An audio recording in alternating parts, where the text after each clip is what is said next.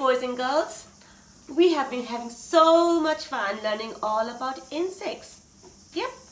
Can you tell me which is one of your favorites?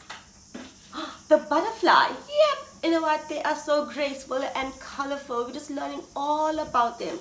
So today we are making paper butterflies. You would need pipe cleaners, some paper towels, some dye, any colors you want, and droppers.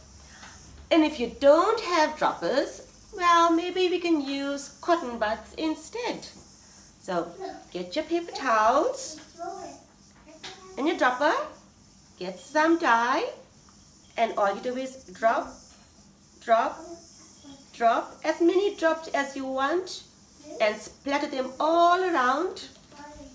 And you go to the next color, and again you drop, drop. This is quite a fast process, and you can make lots and lots of butterflies in all different colors and decorate your rooms.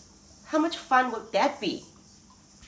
And again, next color, and drop, drop, drop, and you let them dry for a little while.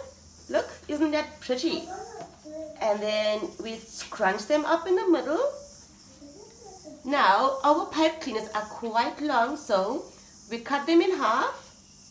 Then we bend them again in half, put them through the scrunch bit, twist, twist, and curl each end so we have antenna.